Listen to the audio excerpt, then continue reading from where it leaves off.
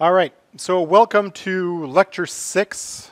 We're now sitting at week 9 of 15, 14. So we're getting close to the end. What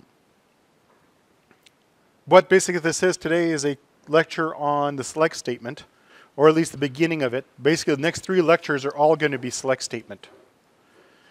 And of course, there are a few basic pieces I'm going to cover this week.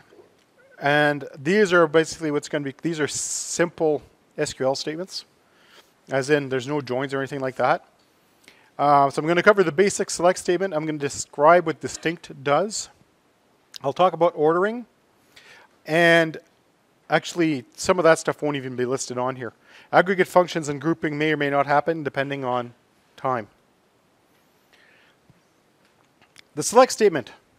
A select statement is the meat and potatoes of working with a database. The insert statements you use once in a while. Select is constant. If you go to any website that uses a content management system like WordPress or Joomla, all the content is stored in a database. It's not files.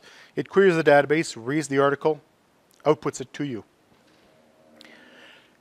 Whenever you use your banking app on your phone, your app is interacting with some middle tier at the other end that's querying their database and giving you information. So the select statement is where the meat and potatoes is. It's very, very flexible, which also leads to the fact that it's easy to make mistakes with. The good news is the select statement is non-destructive. If you're only looking at things, you don't break things. And it's made up of 2, 3, 4, 5, 6 pieces. Today we're going to focus on the first 3 pieces. And the pieces are as follows. Here are the 6 pieces. Now, these are in order. They're not put up there in a random order. When you're writing select statements, all the major pieces have to be put in this order. So you can't have the from in front of the select or the where in front of the from. Select. The select part is saying, what do you want to retrieve out of the database? 2 weeks ago, I did a select star from whatever, and that said return absolutely everything. Normally, you don't want to do that because it can be heavy on the data. You might be pulling too much back. So I'll be showing you guys how to restrict your choices there. From is a source selection. Usually it's coming from a table. Where? It's a series of conditional Boolean operations. Have you guys learned about if statements yet? Please say yes. Okay. Imagine if statements with a different syntax. And these are actually known as predicates. Group by has to do with aggregate functions. Having has to do with aggregate functions, depending on how timing today goes. I'll cover it or not. Order by is optional. It allows you to sort your results. So those are 6 parts of an SQL statement, a select statement. Now, the first part, which is the field list, has 2 options. Asterisk, which means grab all available columns from all sources. Or a defined list separated by commas. So you can go select star, or you could go select ID, comma, name. Now, if it's a reference table, it's going to be the same data. But if you're dealing with like a customer table which has a person's name, their email address, phone numbers, full mailing address, full billing address, and a bunch of other columns, the amount of data you're going to pull back can get pretty big, and the more you pull back, the slower it's going to be. Therefore, you tend to want to restrict what you pull back. I like to use this as an example. Most websites / web servers will run their database server on a separate machine than their web server. So you have a database server the machine's been tuned and designed specifically for serving up data. Then you got a web server that's been designed specifically for serving up web information. And they're talking to each other. Now, the problem is that they're talking down a wire. Most of the time, they're not connected directly to each other. They're connected via a switch or something else. And not everybody has the joy of working with Amazon services, where you don't have to worry about that pipe. But the pipe's that big. Let's picture the pipe's that big. Now, when you do a select star, and you pull back this much data, you got to send it through a pipe that big. It takes a while to shove all that information through that pipe. It's a bit like when you fill in your sink at home, then you pull the plug. The water doesn't disappear instantly, right? It only goes down as much as the pipe can carry. So if you're pulling back a large amount of data and you're trying to shove it down that pipe, it's going to take a while for all of it to transmit. If you restrict how much you're pulling back, then it's going to go through that pipe faster because you're pulling back less information. For example, let's say a single row of data is 1K. I know, a K doesn't sound like very much, but let's say you pull back 1 million rows at 1K each. Now, if somebody's really clever with a calculator, they'd tell me how many megabytes that is. It's a lot of data. So if you did a select star and each row is 1K, you pull back, say, hey? Let's say it pulls back 10 megabytes. That's not the right number, but we'll say it pulls back 10 megabytes. You're trying to shove that down a pipe that big, and at the same time, you got 5 other queries trying to shove, 10 megabytes down that same pipe. Suddenly the pipe's going to get congested because there's so much going through, you're going to limit it. On the other hand, if you select just specific columns like, say, email address, then you might be pulling back 30 bytes, 40 bytes. 30, 40 bytes is a lot smaller than 1K.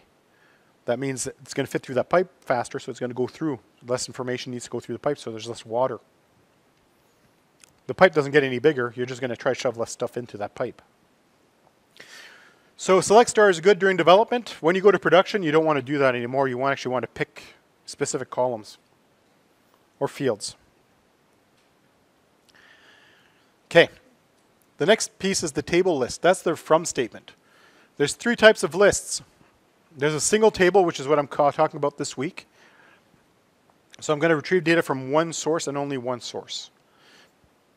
I'm going to do joins, which will be covered actually not 2 lectures from now. It'll be covered next week, most likely. Derived tables, again, it'll also be covered next week. It's one of the things that complicated is when you start doing joins. And an example of code would be from test. So if I went back to my previous slide, I go select ID, name from test. That means I want the ID and name from a table called test. Then you got conditionals. Conditionals are known as the where clause. It's a series of Boolean expressions. We have several operators we can play with and multiple clauses, and it supports brackets. How good is your algebra? You always got to solve the brackets on the inside and work your way out. Same thing. You can choose how your operators work together and which set's affected based on the brackets. Now, the normal set, which is very similar to C-like languages, you have less than or equal, greater than or equal, not equal to. Congratulations. Not equal to is actually fairly recent innovation for everyone. I think we got it in database maybe less than 10 years ago. We used to have the diamond operator. We called it the diamond operator. Less than, greater than. Because it's impossible for something to be less than and greater than at the same time. Therefore, it's always going to be not equal. The equality check is a single equal sign, which is where it throws people for a loop. Because a lot of Java people and C programmers, when they first come to SQL, they'll go, where name is equal Dan. No, Dan, name equal to Dan, like equal Dan. Single equal sign. There's some special operators. There's in. In is a list. So where ID is in 1, 2, 4, 5, 6, it'll give you a set of results that come back where the ID is one of those values. If that value is not found, it won't return it, but it also won't give you an error. It just returns. Give me anything that's in this list if you can find it. You can do between. It's an inclusive check. If I do ID between 1 and 4, it'll give me 1, 2, 3, and 4. It's not exclusive, it's inclusive. Is allows for a check of nulls or booleans. Is it is null or is true? Because a lot of people make the mistake of where email equals null. I'll let you into a secret in computers. It's impossible to be equal to null. How can you be equal to something that's not? Null is absence of value. You cannot be equal to an absence of value. You can't compare to that. So the database guys, instead of shimming an SQL, shimming the equal sign to make it accept nulls, they said, you know what, we'll create an operator that actually checks for this. Is null or is not null? Or is true or is false or is not true or is not false? Because, don't forget, a database has three states, right? Null, empty, and not empty. And you can check to see if something is empty. Equal to quote, quote means it's empty. No, greater than whatever. Or, but is null means is it null? Not, is it equal to null? Because you cannot be equal to null. Same thing with Booleans. Either it is true or it is false. But because database servers are special, and you can also have a case of I don't know, also known as null, there's actually three states. Is true, is false, is null. That's why the is operator exists. And then you got the not operator. The not is a modifier. It says not in this.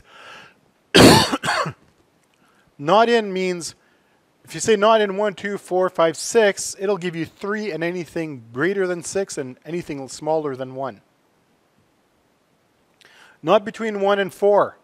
It won't give you 2 and 3. It'll give you 0 and anything smaller than 0 or anything greater than 4. And is not null means, well, is it not null? Is there an actual value there? I don't care if it's an empty value or not. Is there just a value there?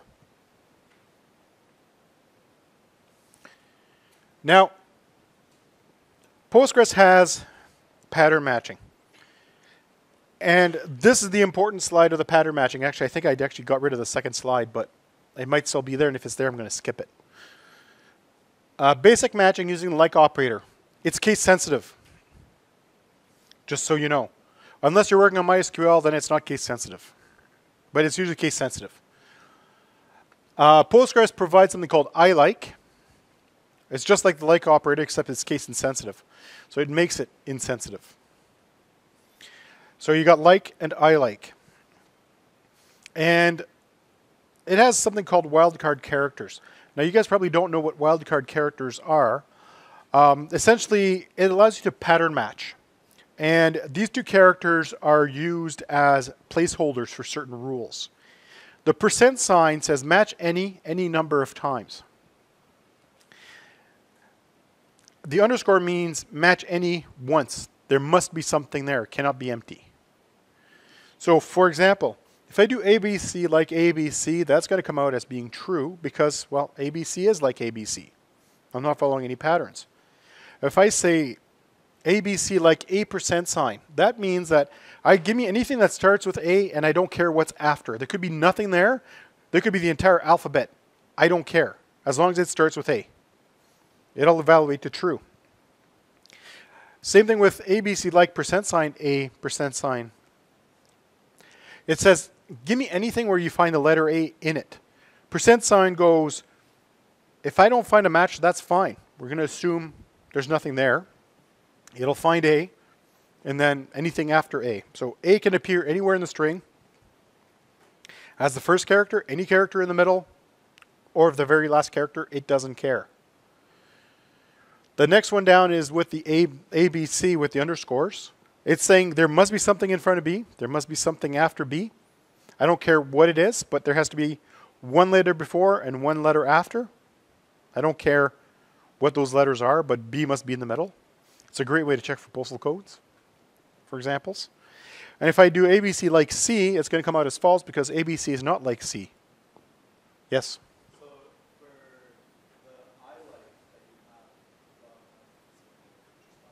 Yeah. You put like capital A Percent. No, it'll return false because it's if you go hang on there. If I go ABC like capital A % sign, it'll return false. If I do ABC I like capital A, then it'll return true because it does it case insensitive. Please note, I-like is Postgres specific. Other database servers don't give you I-like. They have other mechanisms to do the same effect. MySQL is special because it's case insensitive for everything. It doesn't care. Just give me a minute. I know you got a question. It's actually very difficult to actually do case-sensitive matching in MySQL because by default it's case-insensitive. You actually have to convince it to be case-sensitive, which breaks like 3/4 of all its functionality. I'll show you guys during the demo one of the other ways to make it cross-platform.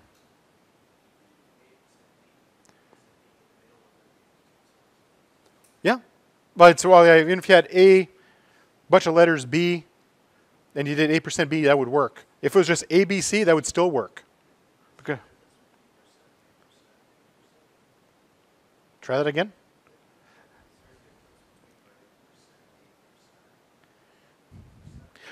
A% says they must start with A, regardless. A bracketed by percent signs means it can be the A can be anywhere inside the string. I'll actually do a bunch of demos when I do the demo of the pattern matching because it's like one of the most powerful features in SQL in the where clause is the pattern matching. It's kind of crazy what you can do with it once you start thinking outside the box a little. Yes? So the percent A percent, would that always, because like you said, it could be anywhere in the string. Anywhere. Would it be possible to get N? Yep. So it doesn't matter? It doesn't care. And if I wanted to actually find a string that ends in A, you'd go percent sign A with no percent sign, and that would just give you everything that ends in A. Must end in A. Yes, I did drop the next slide because it's actually it was Postgres specific. I'm trying to be generic here. Okay. Multiple and grouped conditionals. You can use and or to check multiple conditionals. So let's say you got 2 rules you want to check. You can check multiple rules by separating the different predicates, also known as the Boolean operations, with either and or. So if I look at the first example there, ID greater than 4 and name I like Dan.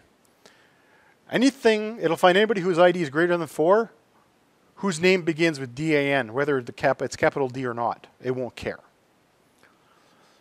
The second one will say anybody who's greater than 4 whose name starts with Dan or ID is equal to 2. It will complete the and first and then do the or. Now, one of the little things about this is it tends to resolve, there's an order of operations, and the order of operations is and or not, and I'm actually going to put that on the last slide, I think the last slideshow of the term, so you guys have that in writing. So it'll always resolve the ands first, the ors next, and then the nots. And if it's, not something, that's part of the rule. If that's part of an and, it'll resolve that one first, but it's and or not, gets in that order. So if I had ID greater than 4 and name, ID greater than 4 or name's equal to Dan, I like Dan, and ID is equal to 2, it would actually go, it would resolve the Dan and the ID. I'll demonstrate some of that in a bit. It'll make more sense when you see it happening. But depending on where you put your ands and your ors, it'll actually resolve some parts of it before others. Yeah. And that would still resolve to be the same. Yeah. But let's say I move the brackets on the other way. It would have to resolve, if I didn't have the brackets at all, it would resolve the same. If I swap the and and the or, it would do the and first before it does the or. Yeah. There is actually an order of operation to SQL. It's kind of gross. Sometimes when you start having complex where clauses, you get caught with your pants down because you didn't put the brackets in the right spot because you threw an or here. And it always resolves the ands before it does the ors if there's no brackets. It'll resolve the brackets first, then it'll do the ands, then it'll do the ors. And if there's a not involved somewhere in there, it gets resolved last. But depending on how you've chosen to write it. Yeah.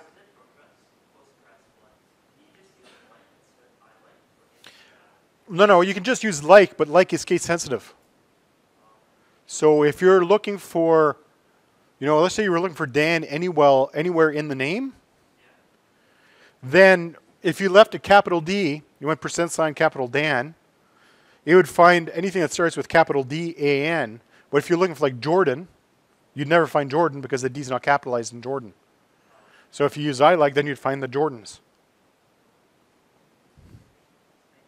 No problem. Okay. Distinct is the next thing, and I'm going to, like I said, I'm going to be demonstrating some of this stuff. Distinct is used to return unique values. Now, people find it challenging sometimes, depending on when you write queries, that what distinct actually does. So, if you return star, odds are distinct isn't going to do anything, because you're probably pulling back the primary keys, which are always unique anyways. But let's say you want to get the distinct list of just email addresses. So if you do select email from customers, and it comes back with a list of email addresses, you may have duplicated email addresses in there. If you did distinct email, then it'll only give you the unique email values, the unique values in the email field. Distinct gives you the unique combination of each column you've pulled back. So if you pull back name and email, then it'll look at the whole row and give you only the unique versions of each row. As a rule of thumb, you want to distinct everything unless otherwise stated, because that way you know you're always getting the clean, unique values back. I'll definitely demonstrate that one.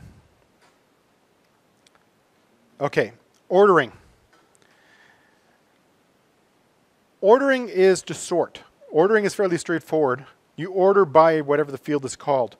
You can sort ascending or descending, and you can choose to sort by more than one field by putting them in a comma limited list. So order by field 1, comma field 2. It'll sort by field 1, and then subsort by field 2. I'm guessing you guys haven't learned anything about sorting algorithms, right? No. Hey? Yeah, or the old good old-fashioned bubble sort, you know. Yeah. At least he teaches it in that. It should be taught now. But when you do an order by field 1, comma field 2, you can choose to go order by field 1 descending, comma field 2 ascending, and you use the short term ASC and DESC.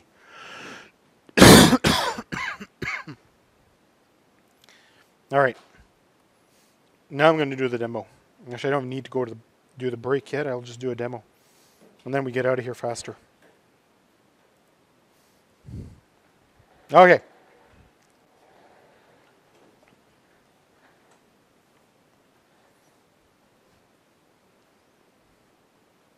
Oh, I've got a sinky chair.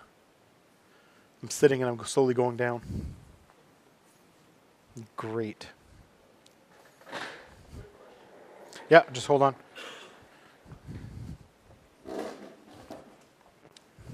There.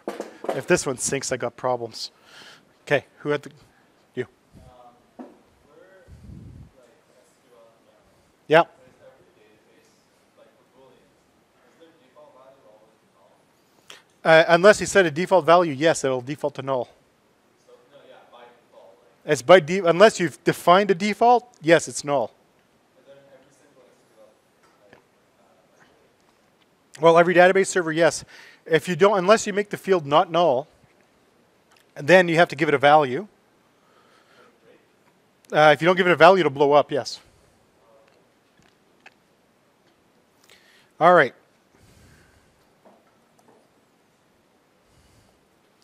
All right, so with this, I'm working against the ThinkCube database, the same database you guys have. So all these examples are all things that apply to you guys.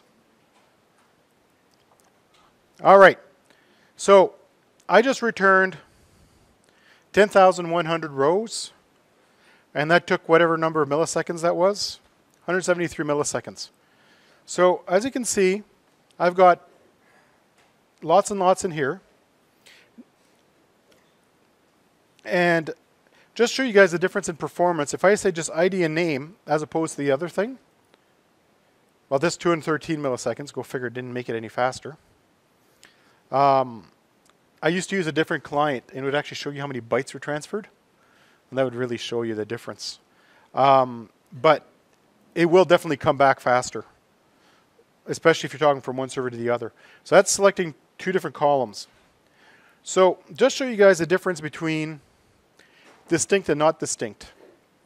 All right, so we see here we've got 10,000 rows, 10,100. If I tell it, give me the distinct names, 8,795. That's because there's some names in here that are duplicated. Therefore, when I ask for distinct, it says, give me the first one you see, and only give me one copy at a time of each one you see. And then it'll move on from there. So that's what I'm saying. Usually you want to distinct as much as you can. That way you know you're always getting clean rows and reducing the amount you're pulling back. Yes?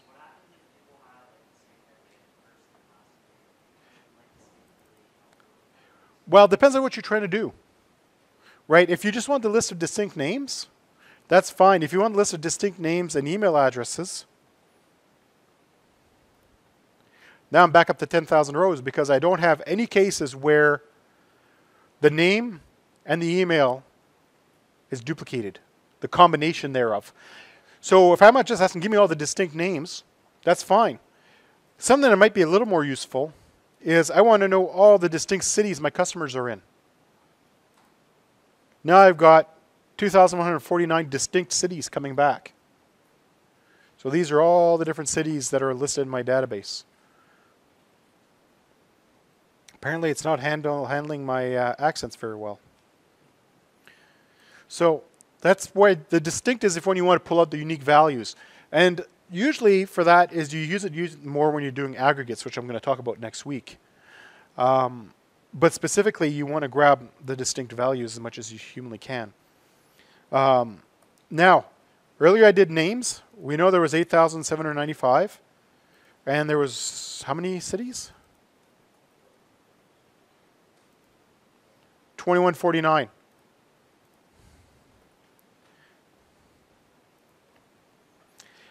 If I do the distinct name and city, you'll see I don't have 10,100. I got a 10,086.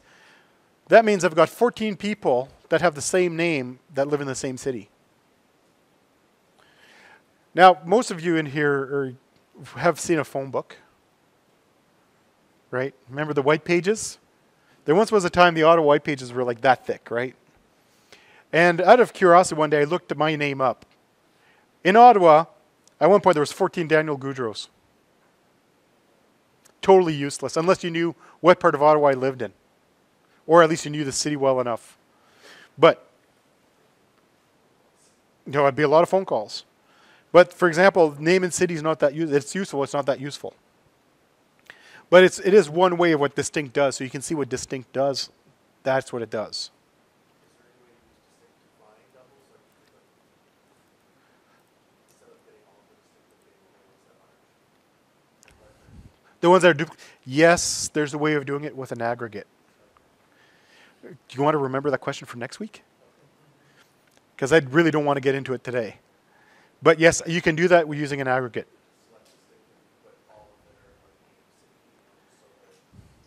I know you're doing counts and halvings. You're doing math to figure it out. But yes, the database server can figure it out for you. That was like my happiest discovery when I learned how to do that. So that's the distinct. So far so good. I'm going to go back to, I'm just going to want to pull everything back again. And while I'm at it, I'm going to grab email. Run it like this. So I'm pulling back my 10,000 rows. So far nothing too complicated. I'm asking, give me the name, email, and city from each customer. Maybe I'm preparing a big mailer. And I want to email all these customers. And I want to personalize and saying, hey, we will be in such a city on such a date. And, you know, therefore you can target your emails specifically to that. Now, we got the where clause. Let's say we want to grab anybody whose name starts with A. Here's a good example.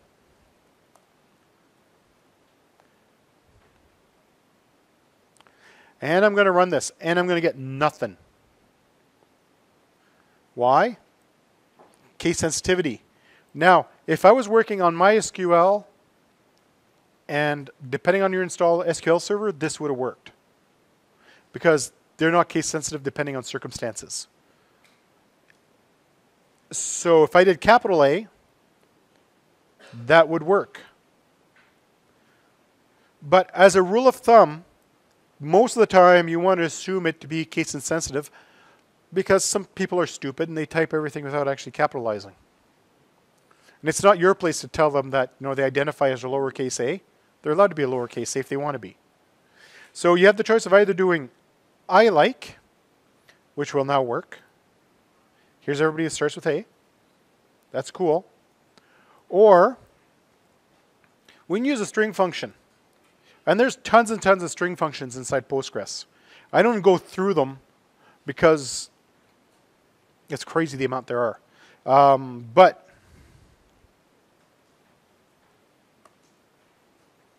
lower name. What this does is it takes the name, forces it to lowercase, and then it does a comparison. And that gives us the exact same result. This works everywhere. Lower is a generic SQL function, as in 99% of database servers implement it. So this is how you do a case-insensitive like, or even a case-insensitive equal in any database server. I'll be sticking to this more than I like because this is the generic way of doing it. It'll get you a better habit to have. And there's no performance gain because that's literally what I like does. I like lowercase is whatever's in front of it, so it's doing the exact same operation. Now to do some different pattern matching. Now let's say I want to find, earlier I used the example of anybody who's got the name Dan in it. Now I'm going to make it not case sensitive for a moment.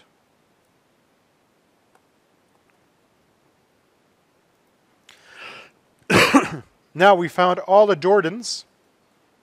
That's literally all the Jordans. But you notice we're not finding any Daniels because it wasn't case sensitive. If I were to make it case insensitive, now we'll find everybody who's got Daniel as a last name. Actually, I don't know if I got any Daniels as a first name in this. Lots of Daniel last names. So it'll find anybody in here who's got the letters D-A-N anywhere in their name. So that's how you do that pattern matching. Now let's say I want to find everybody who ends in Dan. I can take the percent sign off. And it'll give me nobody's name ends in Dan. That's too bad. But I could find anybody who ends in IN. There we go. Perrin, Moulin, Colin, Poulain, Cousin, Germain. A lot of French names in here. And Robin. There's a bunch of ends in IN. Now, earlier I was targeting, let's say I want to target people who have a specific combinations of letters in their name. Let's say I want to find anybody who's got an E, anything in an A, anywhere in their name. So I want anybody who has a letter E, followed by one letter, followed by an A, anywhere in their name. It sounds like a stupid query, and it is, but it'll demonstrate this well. All right, so we got Evan, E, anything A. Lena, E, anything A. Chevalier, E, anything A. So you were trying to find a weird pattern match. There it is. It's good if you're not sure about how something is spelled. Their name is Sherry. How's it spelled? S-H-E-R-R-Y, S-H-E-R-R-I-E, C-H-E-R-I-E.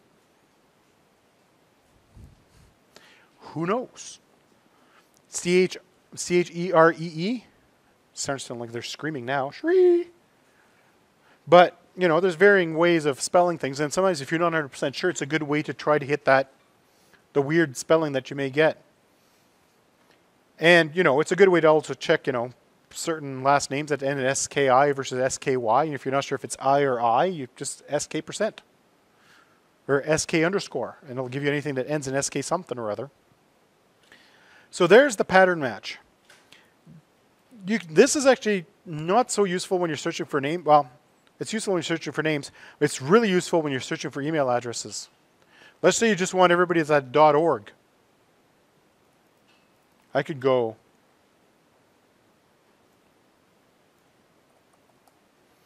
give me an email address that ends in .org. There we go. And So there's how we end in org. And I'm going to keep this one up on the screen, and I'm going to come back to this one in a minute.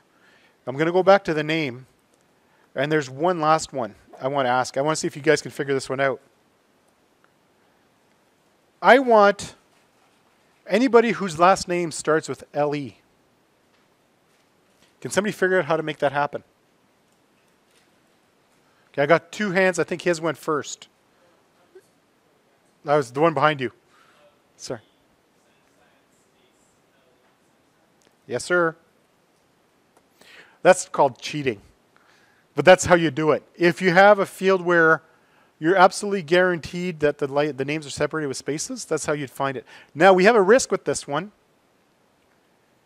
where if you had a case where you had 3 names, because the person has 3 names, Emily, Leanne, something or other, we'd catch the Leannes because they have a space in their name, right? Emily space Leanne.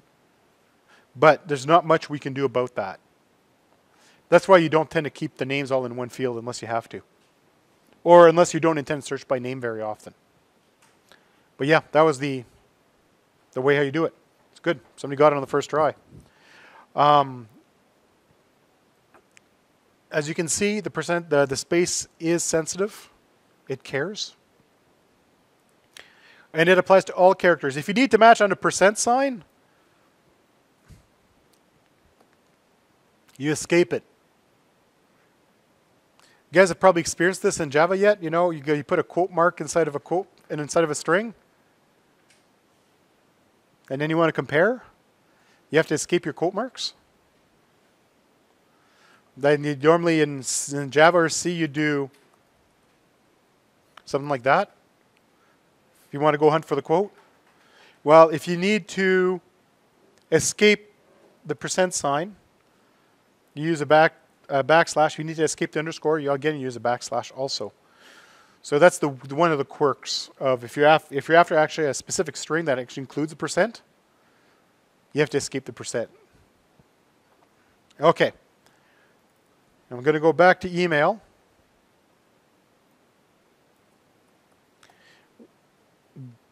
Like org. Now I'm going to start demonstrating the AND side of the deal.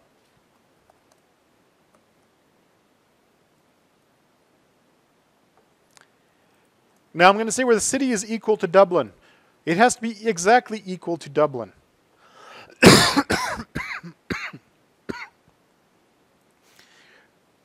It cannot be Dublin something else. It has to be exactly Dublin.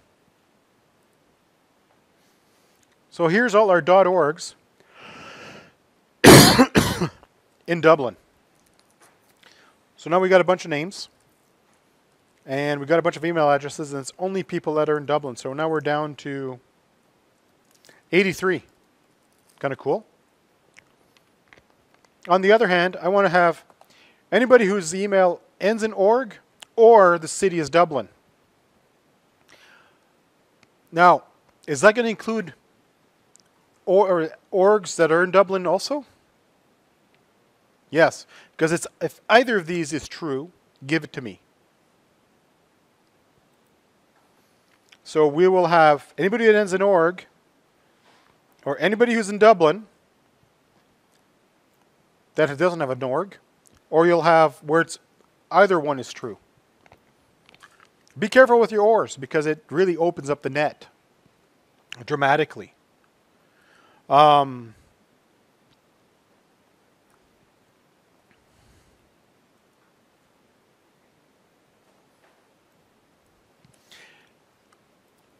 I'm trying to organize my next thought here. Let's say I want to go after 2 different email addresses. This is one that's more common.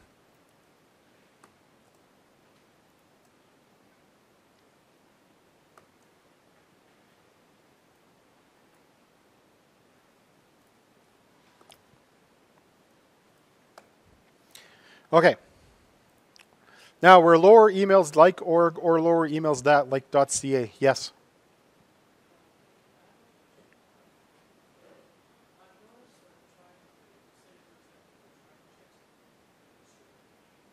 Yep. In this database, it is.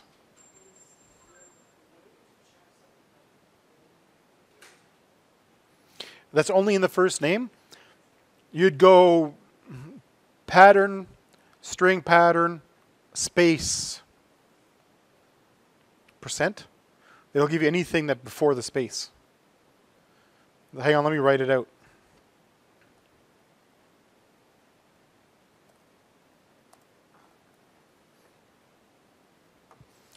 Anything before the space has to have AB. You're not really limited by any imagination's your only limit when it comes to the pattern matching. And there are actually more powerful pattern matching methods in this, but this is the one that's everywhere.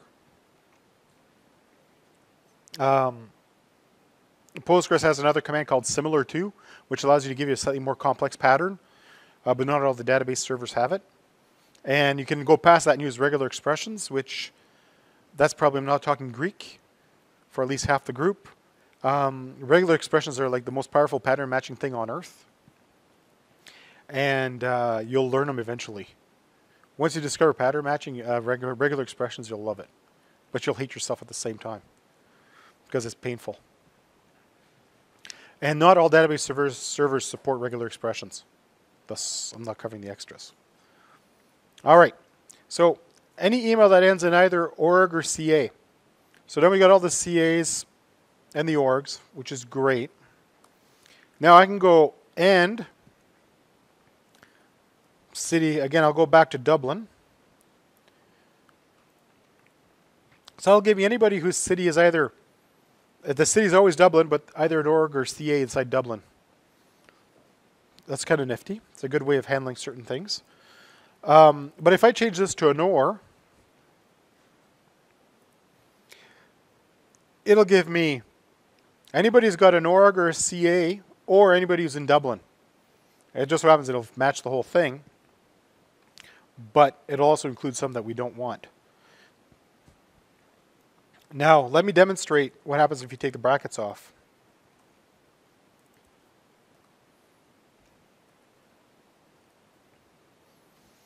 So, remember earlier I had the brackets around this? I said anything that ends in org or CA and the city's in Dublin. Now what's going to happen is, don't forget, it's going to resolve the and before it does the or. So now it's going to find this.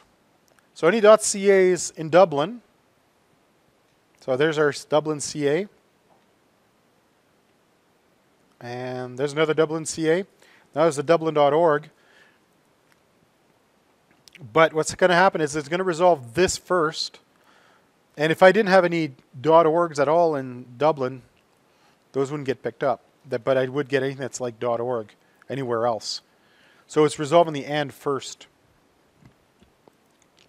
But you want to be really careful with your brackets and keep track of what you're doing when you do the brackets. Now, so right now I've done pattern matching. I've shown you how the and, the or works in the brackets. That's fairly straightforward stuff. I'm going to throw in the order by. I'm going to sort by name. Now we're sorting alphabetically. Actually, I'm going to take the city off. All right, so here's all our names, sorting alphabetically, AA. You know, got all the Aarons, and then you got the Adams, and then the Adrians. If you know how to sort, it does exactly what you expect it to do. Now I'm going to sort by name and then by city. So it's going to sort all the names and then sort the order of the city. And it doesn't look like it's doing a whole lot of difference. But here's our Aaron Martin. Earlier, I didn't notice where they showed up. Okay, and that's 13, 12.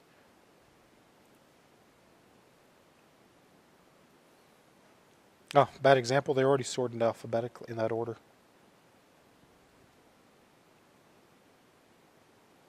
Do I have anybody else who's duplicated here? Right here. There we go. 75 is good. We got Agatz-Bois, Hamburg, and Berlin. So if I were to say sort by name and then by city, and I just got to jump back down to 75. Oh, not that far. Be faster if I scroll. Now you'll see it's sorted Berlin before Hamburg because we're sorting alphabetically. So it's sorted all the names, and then it's sub-sorted on city after that. So when you want to sort over here, we have to comma delimit. It always sort the first bin, then sort the second bin. And we could say we want the names sorted descending order. That'll go Z to A, but the cities will be alphabetical, so sub-sorted in that. Do I have any duplicates close to the top here? Probably not.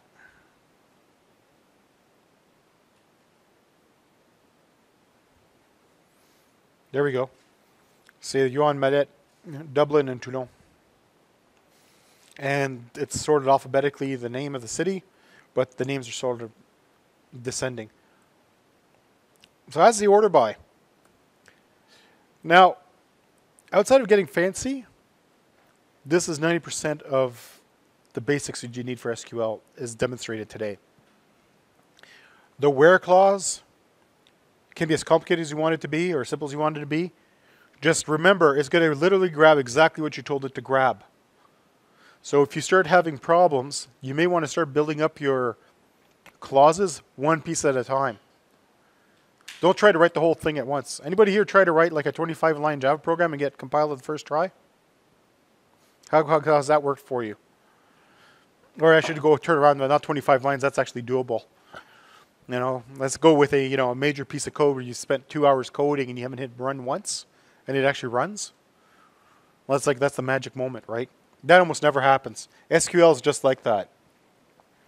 I tend to build my statements up piece by piece, make sure that each piece works before I add on to it. Because you may end up with, I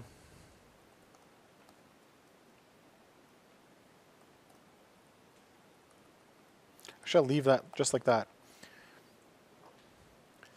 So I want everybody who's coming in Berlin, but I didn't notice I had a typo. Now suddenly I'm still getting results, but it's an invalid result. Because it's not going to work, because it's not really what I'm after. Now, if I went like this, I'm still running an OR. Maybe what I wanted was an AND. Bring back the typo. And now this isn't working. But if I wrote this whole thing, I might be wondering what I did wrong. Instead of, that last thing I added is where it broke. So you want to do it one piece at a time and build it up slowly. Because that way, at least you know when it suddenly stops working, you know where you made your mistake. Another thing that you have to learn is how to read the error messages. And I realize English isn't everybody's first language. I got that. But when you're dealing with SQL, especially Postgres is pretty darn good at telling you what's wrong. Syntax error at or near city. And it even tells you, hey, by the way, here. 90% of the time when you get an error message, it's probably whatever's right in front of it. And I look at this and I'm like, what is missing? Wait a second, I don't have anything between my clauses. I was missing something. That'll work. Now, you guys have noticed I haven't been throwing in my semicolon. It hasn't barked. But if I were to do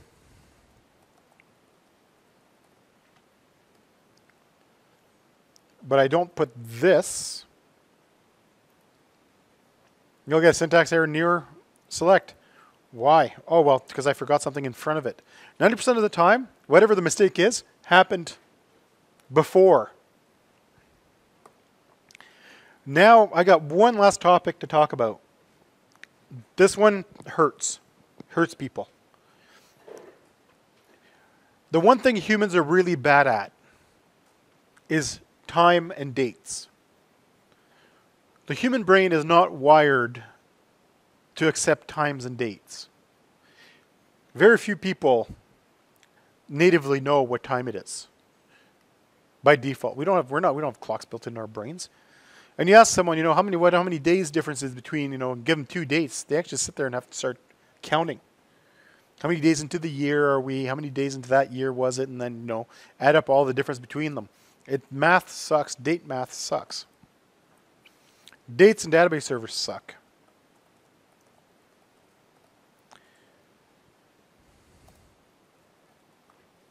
Okay, this is a keyword I didn't talk about yet, limit.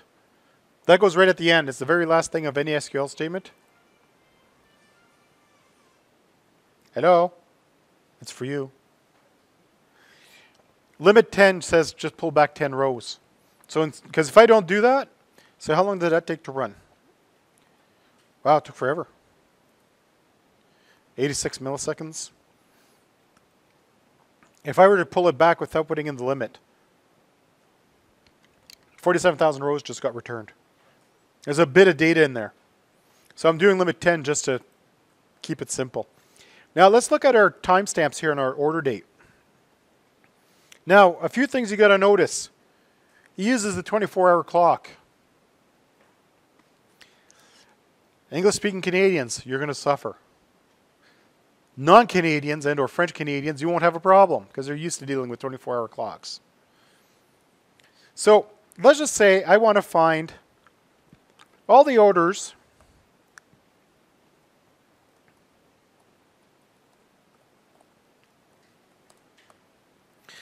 that are placed on November 2nd, 2016. Now, please notice how the data is organized. Biggest to smallest. Year, month, day, space. Hour, minutes, seconds. In actual fact, if this data hadn't been imported originally from MySQL, there'd actually be a period here with a fraction of a second. Let's say I want everything that's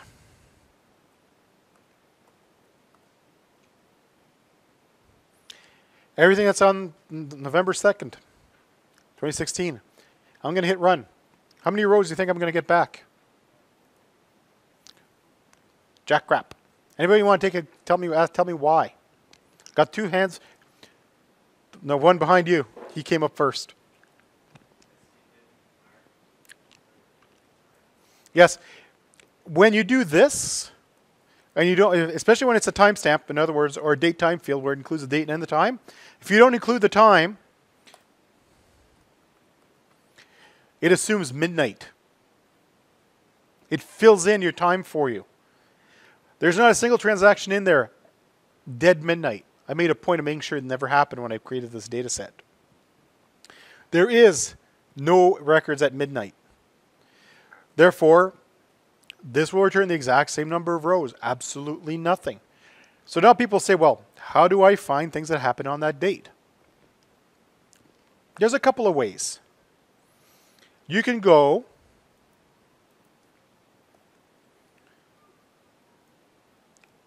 greater than or equal, which is cool. It'll grab you everything on that day and anything that happened after that day. So we'll start with that. And I don't know how to do this because I've been programming in another language too much. Greater than or equal. So it's giving me everything that happened on that day, whether it's 30 minutes after midnight or 6:05 at night. That's that. Now, if I want everything else that happened on that,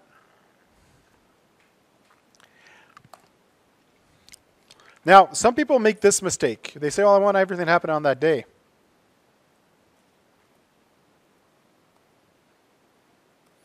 Now, with this data set, that will work. And I should make that equal, because there could be theoretically something happen at 59 seconds. That'll give me everything that happened on that day, and as you can see, the number's dropping. I'm down to 10 rows now. But Postgres is precise to a microsecond. So in theory, you'd have to write it like this. And it starts getting a little excessive. Right? This is 100th of a second, 1000th of a second, 10,000th of a second, 100,000th of a second, 1,000,000th of a second. It gets a little excessive. There's actually a cheat for this to make this happen. Anybody want to take a guess what the easy answer is? Yes. He's fast tonight. Yes. Because it's, don't forget, it assumes midnight. Therefore, anything that happened before that date falls in. So if I do this, again, I'll get my 10 rows. Working with dates really, really sucks. It really does. You could rewrite this as follows.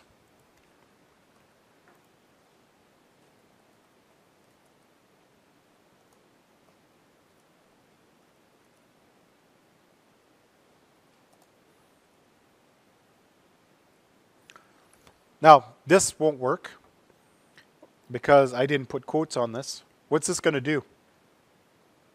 It's going to do math. 2016 minus 11 minus 3, which will give us 2003. Quote your dates because treat them as strings. They're not strings, but they act like strings. No, you can't pattern match. This will do the exact same result, 10 rows. This is functionally equivalent to this. Some people understand this better. Some people understand this better. I don't care which one you use. They're both the same. Yes?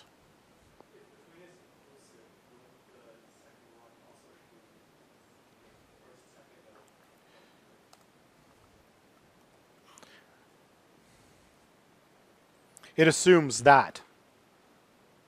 So theoretically, if the transaction was placed at exactly 0 microseconds midnight, then it would be included for the ride. The odds of that happening, like almost non-existent. You can't say it's impossible, but it's almost non-existent. So honestly, if one transaction slid across, probably nobody would ever notice. But yes, your question is valid. Technically, that is not correct. Because it's inclusive. It includes the goalposts. This is, like I said, it's functionally equivalent. It's not exactly the same. Theoretically, this is more precise. Because it's everything before. But functionally, these are exactly the same.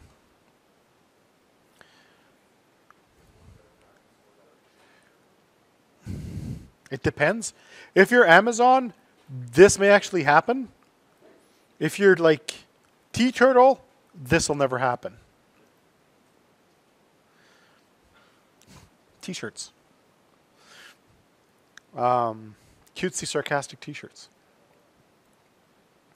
So that's dealing with dates. Now, and I always have to look up this stupid syntax every single time. Let's just say we want to know everything that happened in 2016. Now, there's a few ways of handling this.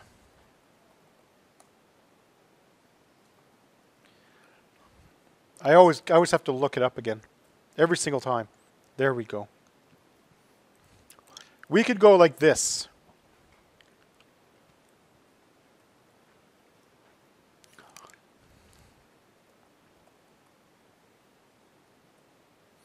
Is it unit first, unit after? Unit first.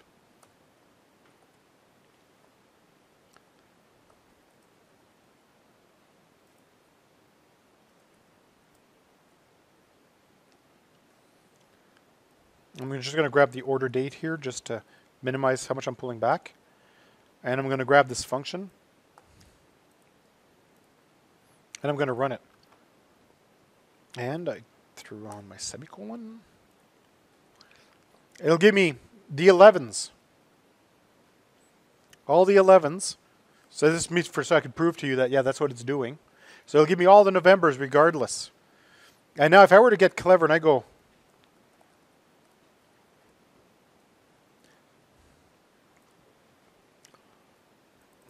duh.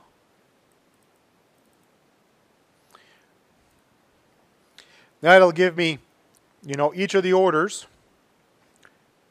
sorted by year, placed in November. Then if I take that limit off, it gives me 3,600 rows. So they'll go up for each November, year by year. Now they're all the November 2015s. Why, can somebody guess why this kind of a query would be useful?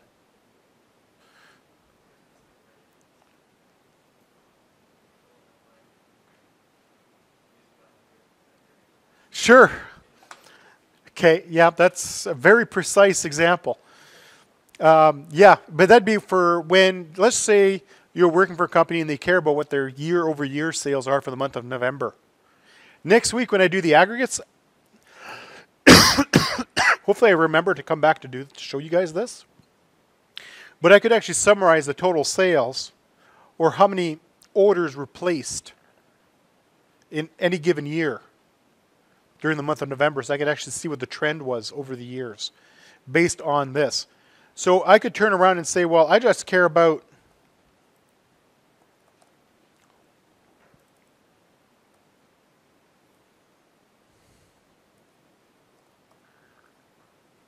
actually, let's go the first half of the month. And now it'll give me everything.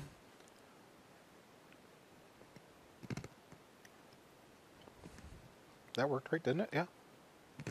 Any sales that happened on the first half of the month? Apparently 2015 was a good time. 2014 didn't have any in the first half of the month. And then 2016, the first half of the month, you'll see none of the dates go past the 15th. So this is all the sales in November from the 1st to the 15th. It's a very precise kind of query. It's not something you write every day. But these are the kinds of queries that managers get curious about. Trust me, I've had to write these. How many leads registered during this time frame last year compared to this year? That's the questions I get. And it'd be, this time frame to this time frame over this year to that year. And then they turn it around and say, well, what was the source of the lead also? So then they want to know how the freaking lead got into the system. And these are the kinds of queries you'd write. Dates are terrible to work with because when you first start working with them, you always forget about the time and how the time affects it. If you get over the time, that's great. Now, there is one other way of doing all this, and some people will actually prefer it. I always keep it at the end because by now most people aren't listening anymore. And it's not as important. And I got to make sure I don't close this window before I copy my query history. I can go, and we know order date's a timestamp, right? Whoa, not order minus date. Now this looks a little weird. This is called casting. You'll learn about it later in Java. Basically, I'm taking one data type and I'm converting it to a different data type. Now, I'm taking my order date, which is a timestamp, and I'm going to convert it to a date. And just so you can see what it actually does, actually, I'm going to take out the where clause for now and just show you what happens. Of course it is. It's ambiguous. Oh, there's another important one. It doesn't know what you're talking about, but I'll talk about that one until I start talking about joins next week. Ambiguous means the SQL parser doesn't know what the heck you're asking because there's something that's in there more than once. Here's order date, and here's the casted order date. Look at this. We don't have a time on here anymore.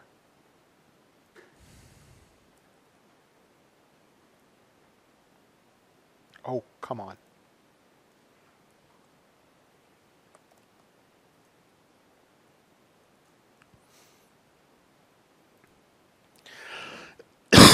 And here's our rows again, ignoring the time.